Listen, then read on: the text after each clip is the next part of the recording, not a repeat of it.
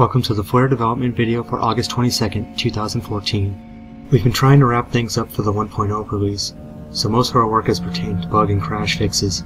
However, we've still had time to work on a few new features that I'd like to highlight. We now support building Flare with SDL2. Because of this, we can take advantage of some input and video related bug fixes that happened during SDL2's development.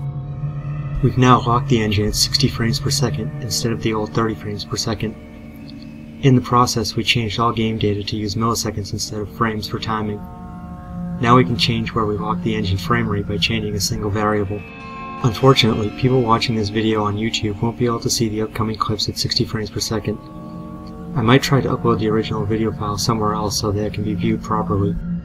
Moving on, we've removed the game command line flag. Now mods can specify which game they belong to. For example, the Fantasy Core and Alpha Demo mods belong to a game called Flare Game. It is now possible to remap joystick buttons from the configuration menu.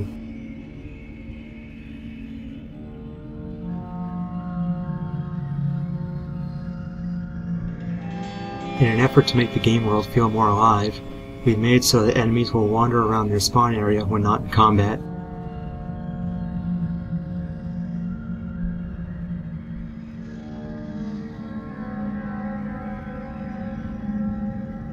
We try to improve how game saving works.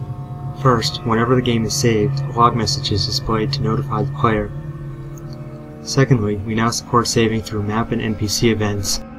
In fact, we can now turn off autosaving completely and have all saving done through specific save points. This is something I feel should have been in the engine earlier, but we now have a developer console. To use it, enable developer mode in the configuration menu and press F5 in-game. As of now, it can be used to give the player items, gold, and experience points, change campaign statuses, teleport within and between maps, and spawn enemies.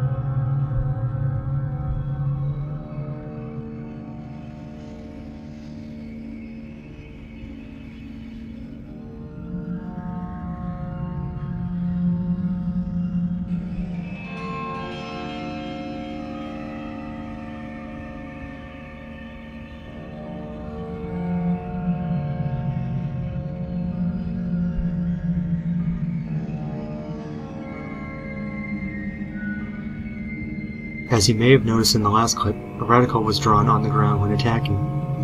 That was part of a set of improvements related to targeting. We also improved how melee attacks work. Before, melee targeting was a static offset, which only made sense for attacking human-sized enemies. Now, clicking anywhere on the enemy will automatically target their hitbox when using melee attacks.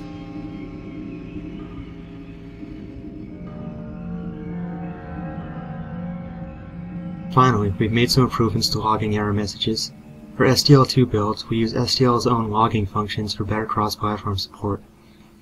In addition, we now print the file name and line number whenever there is an error with file parsing. This will be very helpful in tracking down bugs related to game data.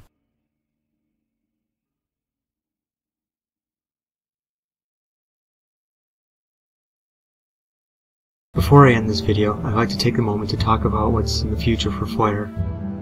Moving to SDL2 opened up the possibility of doing an Android port. Work has already begun on it, and what's been shown so far looks promising. There's a lot to consider when moving Flare to a mobile platform, besides just getting it to compile. The way user input works is a tough problem for a game that was originally designed for PCs. Hopefully, we'll be able to figure everything out. Also up and coming is Lua scripting support. Development and discussion of a scripting engine has been happening on the Flare Engine Next Issue Tracker. What's been shown so far blows my previous attempts at attempting Lua scripting out of the water. Still, there's much to be done, so we won't see scripting support until after 1.0. Flare is free software, so if you want to play it, create a new mod, or help contribute to development, you can do so using the links in the description. Thanks for watching.